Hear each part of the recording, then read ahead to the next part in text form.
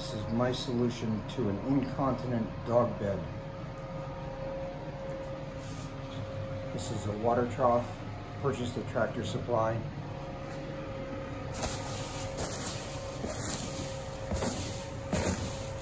In the bottom is a bunch of horse pellets that soaks up urine.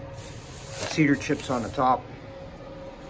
So the dog that urinates when he sleeps gets the area wet, then he just shuffles around the wood chips and keeps the dog dry. A little bit of a mess to pick up and sweep up on the floor, but if you just stay on top of it, it's not such a big deal. Certainly better than having urine all over the place, and it keeps the dog inside.